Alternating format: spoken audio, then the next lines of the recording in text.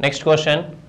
Show that square root of 1 plus sin A divided by 1 minus sin A is equal to secant A plus tan A. Just here there is no denominator. You have to eliminate this denominator. So to eliminate this 1 minus sin A, always you have to multiply with 1 plus sin A. So LHS is equal to square root of 1 plus sin A divided by 1 minus sin A.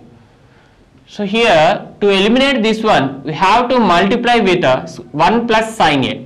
That means 1 plus sin A into 1 plus sin A divided by 1 minus sin A into 1 plus sin A.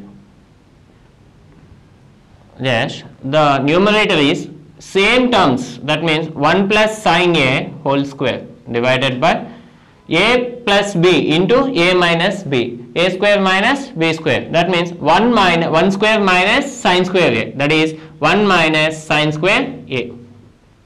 That is equal to square root of 1 plus sin A whole square. 1 minus sin square A is nothing but cos square A.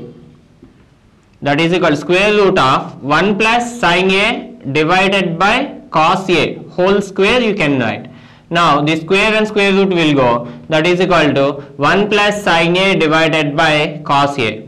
You can separate here at the plus 1 by cos A plus sin A divided by cos A.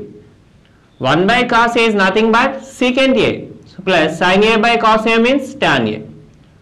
So this is the RHS.